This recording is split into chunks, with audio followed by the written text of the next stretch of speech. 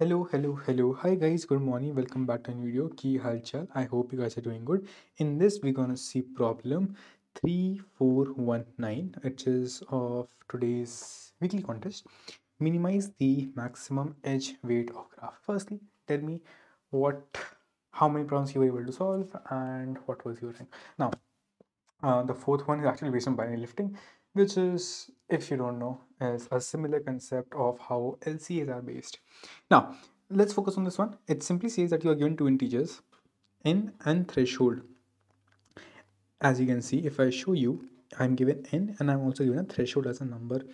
Now, I have a directed weighted graph.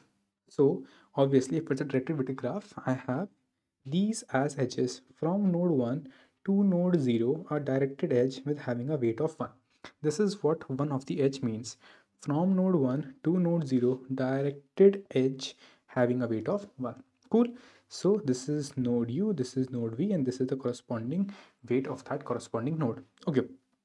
Now, they are numbered from 0 to n minus 1, and the graph is represented by a 2D integer array edges, where edges of I, as we have seen, and it indicates that node AI to node BI with the weight WI.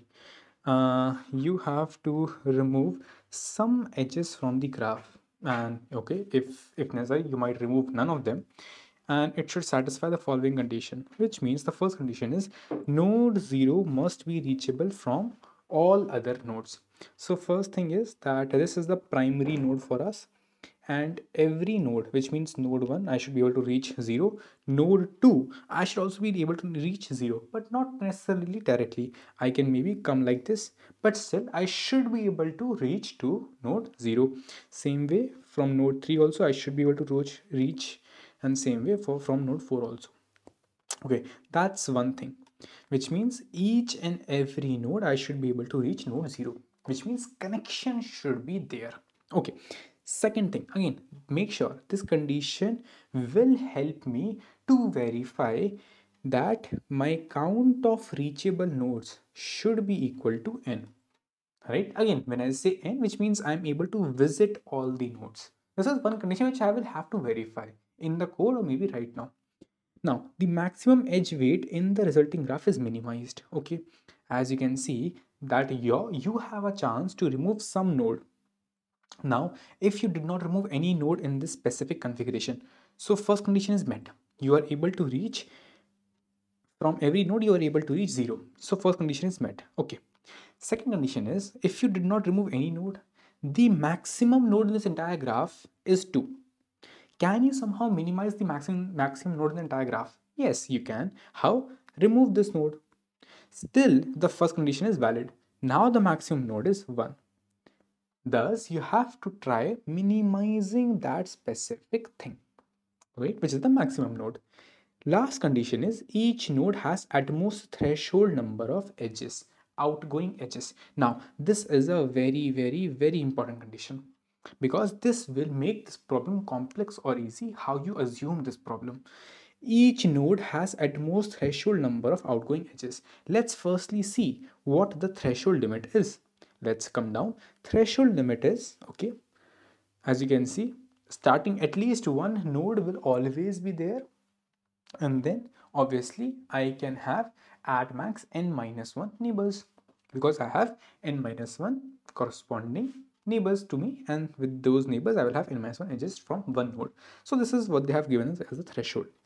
But if you focus on very carefully, they are saying one node will always be there, which means one specific edge I can always take. And if you look very carefully, isn't it simply that from one node, why do I even need to have two edges? Why do I even need to have two edges? Isn't it unnecessary to have two edges from one node? Because obviously, let's say from this node, I am able to reach at the end. Okay, then for this node, why do I need two edges? No matter wherever it is trying to go, I can actually have one edge.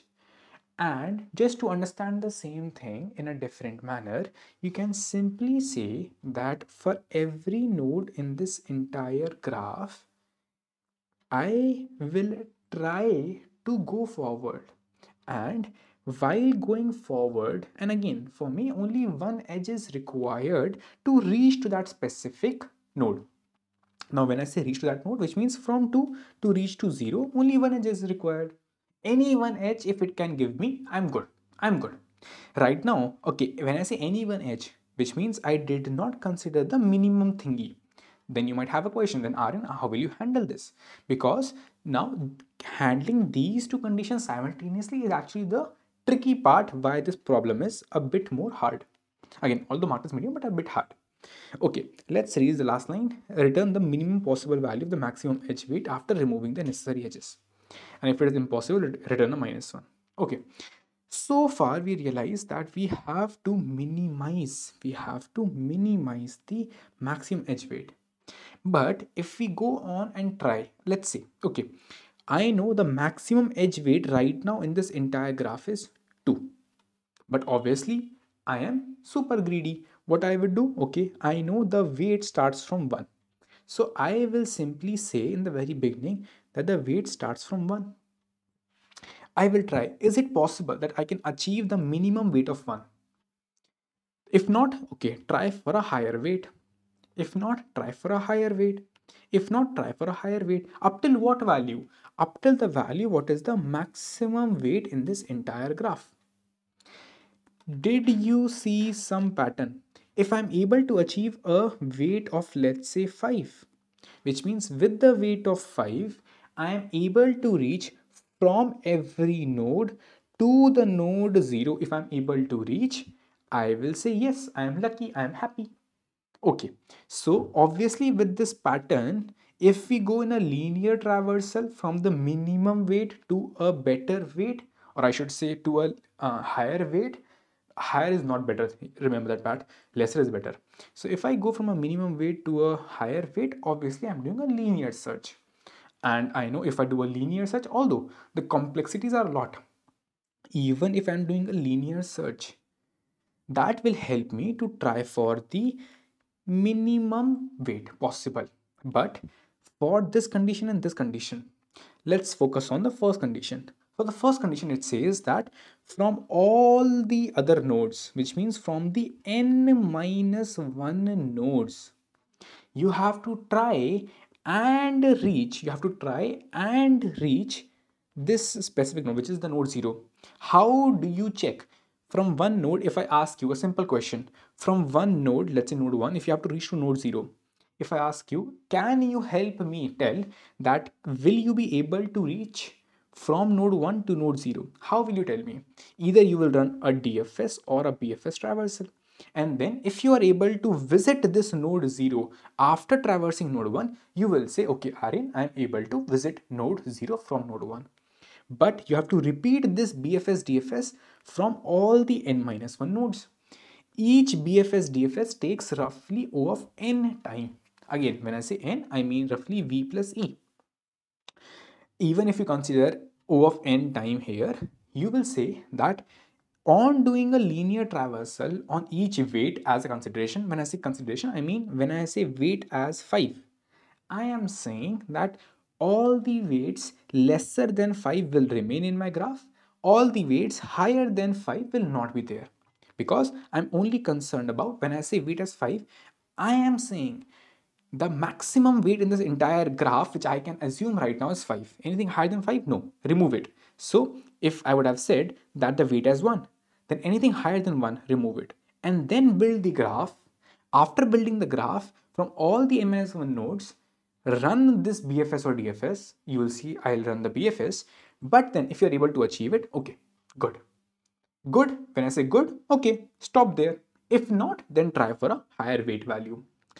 So obviously trying for all possible weights will be the weight count, n-1 nodes obviously, and then doing a BFS will be obviously n plus e. What is this? The weight value, if you look back down, the weight value is 1e6. My n value, number of nodes in this entire tree, 1e5. You are already exceeding things. And then even if I consider the number of edges which I could have in the entire thing, it is n-1 by 2. n into n minus 1 by 2, although they should have given a limit also. No, they have not given it. Okay, no worries. Okay, 1e5 they have given it, so I can simply say as 1e5. This you see it's giving TLE. So there are two bottlenecks here. First bottleneck is trying for all possible weight configurations. Obviously you see that there's a pattern here: wrong, wrong, wrong, wrong, right, right, right, right, which just simply can tell me that instead of doing a linear search, let's do a binary search. So I can convert this to a log w.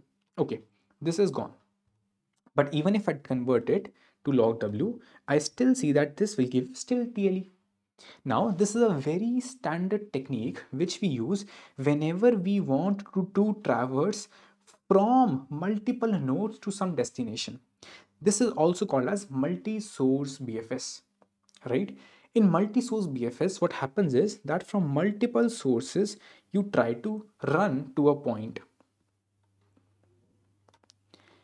And just to understand the same thing easily, what you can also say is from the destination, I will try to run towards, again, when I say from the destination, which means I have to reverse the edges. So make sure that part you remember.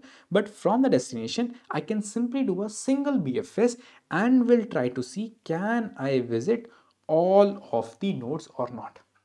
So now the problem, rather than doing a BFS from n minus 1 nodes, I will rather do a BFS from just one node, which is node 0.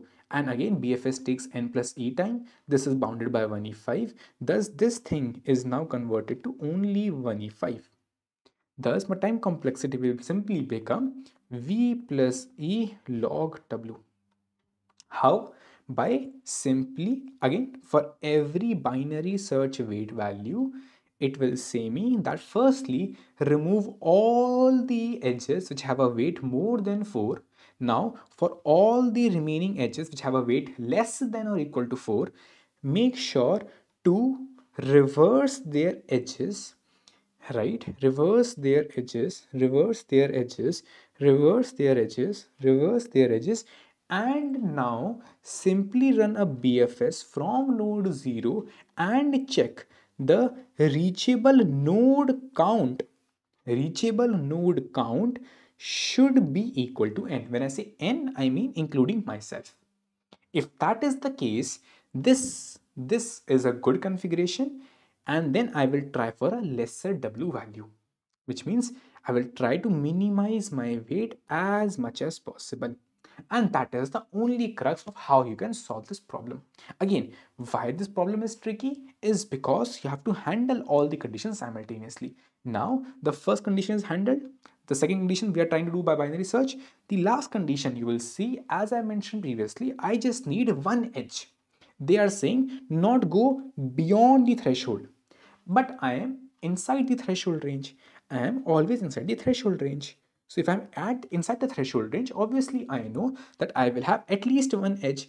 If I'm able to reach to a node, obviously I will have one edge to reach when I start a BFS from node, when I start a BFS from node 0, and if I'm able to reach node 2, obviously I would have at least one edge, and I will say, okay, I need only one edge. That's it. So that is the reason automatically condition 3 will also be satisfied. Cool. Let's see the code. It's exactly very same as what we discussed. Firstly, I will have my maximum weight, which I could have. Again, I will use it to have a binary search range. Although in binary search range, I can put this minimum W as 1 and maximum W as 1e6. I can put up by default also 1 and 1e6. But if I want to, purify or, make it much better, I can actually find what is the maximum weight in my entire edges, what is the minimum weight in my entire edges, and that will help me to do a binary search in that range. I will find the mid, I will check if it is possible. If it is possible, then try for a lesser weight. So I will reduce my edge. If it is not possible, then try for a higher weight value. I will increase my L. And if it is possible, make sure to put the answer as this corresponding weight is possible. Now, if I show you the is possible thing, I just mentioned that in the is possible, this is the maximum weight allowed, which means that all the weights in this specific edges, make sure you ignore all the weights higher than this maximum weight, and for all the weights reverse the edges and build a graph. So I will build a reverse graph, a simple adjacency list. Firstly, I will just, again, this is a simple Java thingy that you have to initialize with the empty array list. Then I went and iterated on all the edges. I checked it, just update my reverse graph with only the edges having the weight less than equal to my maximum weight. Then, as you can see, I am building a reverse edge from V to U. Again, reverse directed edge. Then a simple BFS having a visited, having a queue, just putting the node 0 in the queue. The count of 1 indicates one node in the entire graph which I have traversed right now. Why I need it? I need it because I want to make sure I am able to reach all the nodes, which means the count should be n. Why n? Because one count is already counted for the node 0. And then if while the queue is not empty, make sure that you get the corresponding current node. You go to all of its neighbors. If it is not visited, simply visit the neighbor, put that in the queue and increase the count. And ultimately with that, you will be able to solve your question in the time of O of V plus E log max W and space. As you can simply see here, I am using no extra space. Here also I'm using no extra space, but I am building a graph. I'm building a reverse graph, and reverse graph is built with these edges. So the edges as my space will be used here. Cool. I hope you guys got it. I hope you got the essence and the gist of how we thought of and how we put up each and individual point and reach to an answer. If you guys liked it and want to see more such contest videos, please like and comment down below. Again, we try to make the videos, but we get very less engagement. That's the reason we have to shrink the number of problems which we are discussing. If you keep on liking and having a bit more, again, just share with your friends, do anything. But yeah, that will be pretty much awesome. Bye bye, take care.